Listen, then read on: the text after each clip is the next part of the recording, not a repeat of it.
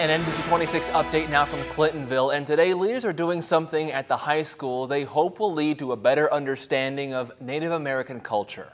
It comes after a video caused outrage on social media. It caused a handful of Clintonville High School students appearing to many to mock a traditional Native American dance. NBC 26's Eric Kress shows us how leaders hope a new exhibit will help students and the community understand why that dance was inappropriate. There's a guest here at Clintonville High School on Monday and Tuesday who will be sharing with this community a message about diversity and how certain depictions and characterizations of Native Americans can be seen as inappropriate.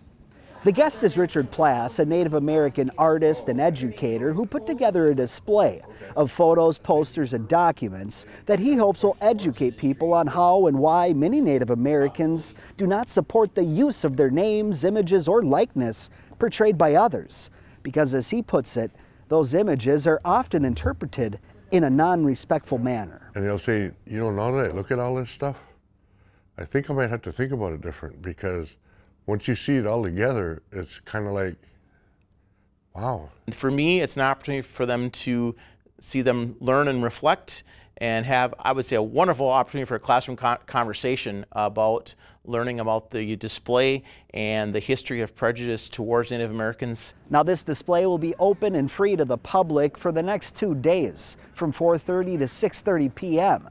And the artist hopes many from the community will come by to check it out. In Clintonville with NBC 26, I'm Eric Kress. Eric, thank you.